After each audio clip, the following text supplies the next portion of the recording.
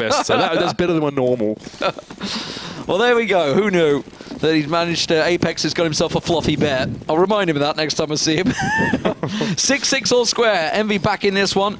TSM, though, can afford to buy themselves back into this one. The Radloss kicking in does give them the rifles they needed. But Cajun B and Zipni's going aggressive. And look at this. They just go straight headlong into Envious. The mac10 flying across there. And now Karrigan gets cleaned out. And Envious just hoover up everything they need from this round. Dupree and Device, they're left to just sit on B side. Primal aggression coming out from Envious there. I don't know what they had on their baguettes this morning, but it definitely seems to have paid off.